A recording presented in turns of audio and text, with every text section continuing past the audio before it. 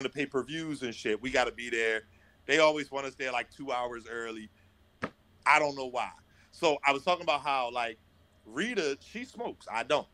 So we're all getting ready, whatever. Reda be like, "Oh, I'll be right back." She go outside to smoke.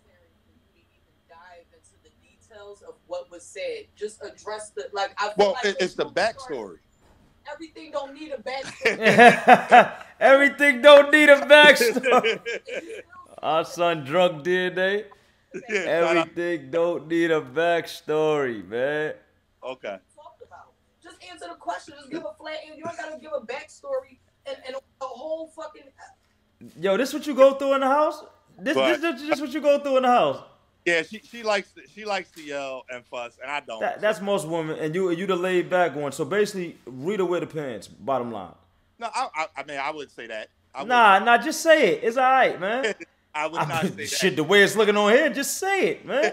Reda wear the motherfucking pants, man. Reda she's a lot more. Reda's the firecracker. Reda swing on you, right? Reda ever swung on you? Did Reda say that again? Reda ever swung on you? Nah. No. Don't lie, man. I know Reda swung on you. You gonna sit there and fucking lie. You lying to the people. Reda, did you ever swing on him? Not never. Yeah, no. Word? Yeah. I think both of y'all lying. We've been together a very long time. So it's like, one thing I'll tell everybody, they can talk all the shit they want.